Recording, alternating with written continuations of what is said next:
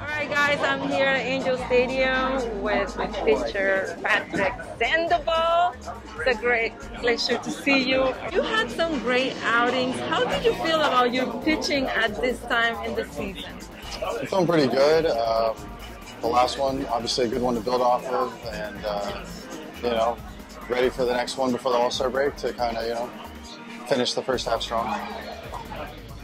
Now you have a couple of seasons with this team. As far as improvement, how do you feel right now compared to the first time you came up? A lot more comfortable on the mound and around the guys. A lot more trust in myself. I feel like out there, a lot more confidence. I think that's just the biggest thing for me, is the confidence is key. What did you like the most about Phil Nevin? I mean, as a manager. Ooh.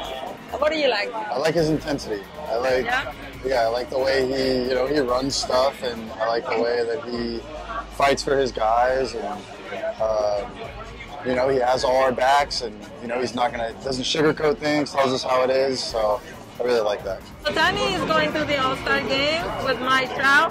What are your thoughts about them and their impact of this team? I think it goes beyond even this team. Their impact in baseball and the world is just huge. What Shohei does on a nightly basis is unbelievable, and same with Trout. He's one of the most consistent players of our generation, and the way that they both carry themselves, it's awesome.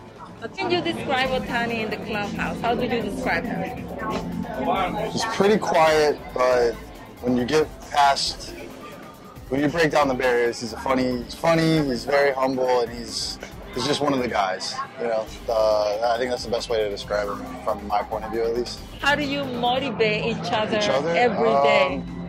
Just by going out and working together. Me and Noah, almost every day, we're going to go out and shag BP, and we make it a competition every day. So you can get the most fly balls, or just anything to motivate us to work at a higher level. We do talk a lot about just like our outings and how every game goes for us, and we'll joke with each other if we have like a bad outing. We'll let them know, like you're better than that, or just have fun with it. Keep it light, and not keep things too serious all the time.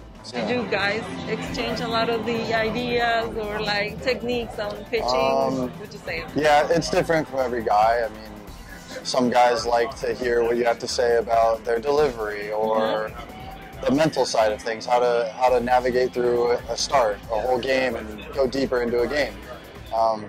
There's constant dialogue between the pitchers and the starters, so it's a really good work atmosphere, let's say.